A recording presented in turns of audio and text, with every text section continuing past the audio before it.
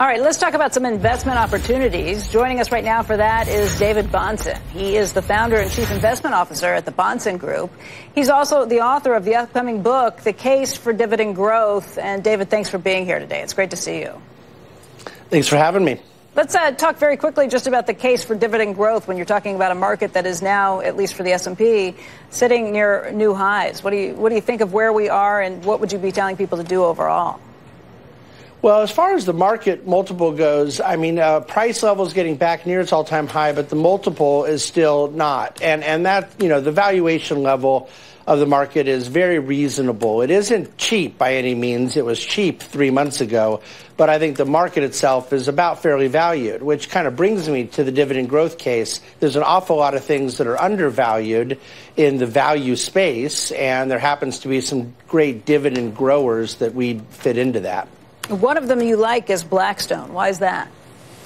Well, Blackstone is kind of the perfect dividend grower for us because they're a company that they're set up in an interesting legal and accounting structure as a LP. They have to distribute this level of profits, and they just happen to grow their profits monstrously. Blackstone pays you right now on an annualized basis, so it'll be a 7 to 8% yield.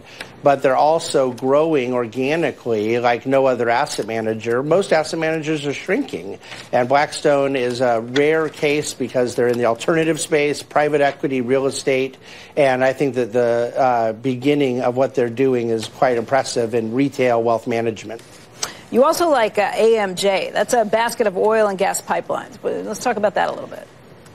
Yeah, it's more about the space that we really love, and AMJ happens to be the way that we've chosen to get that MLP exposure. There's a lot of individual MLP names that we really like.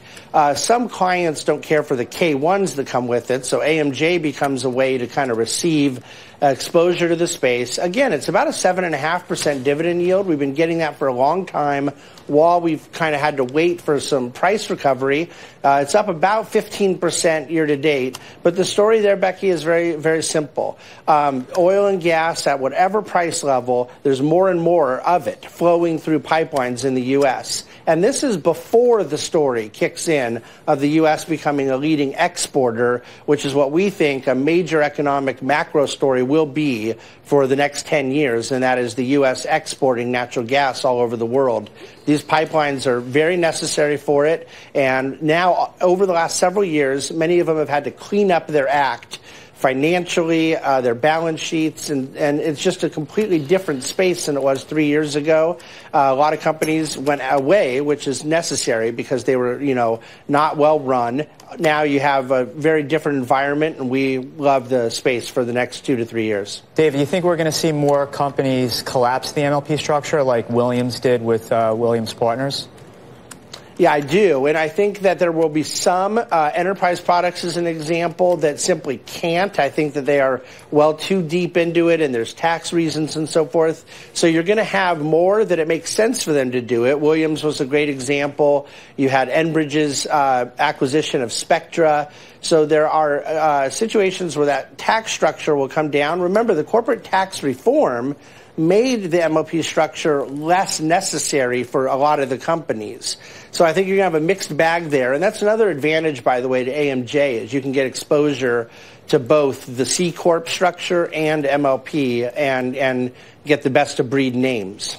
And just quickly with Blackstone, do you think they'll keep the LP structure or they'll do what KKR did and shift? Yeah, it's a great question, and I really don't know the answer. I think that they are genuinely looking at it. There's some significant advantages to doing it, primarily in democratizing the investor base, and I think giving Mr. Schwartzman the multiple that he feels the company deserves. But there are also some disadvantages, and so they're having to weigh both. The KKR thing, by the way, has not proven to increase the multiple quite as much as people thought that it might, and I think Blackstone's having to look at all of that. So it's sort of a secret little call option there. It could happen. I think it would be good for the stock, but it's by no means the basis of our thesis. Hey, David, thanks for joining us today. Thanks for having me. When we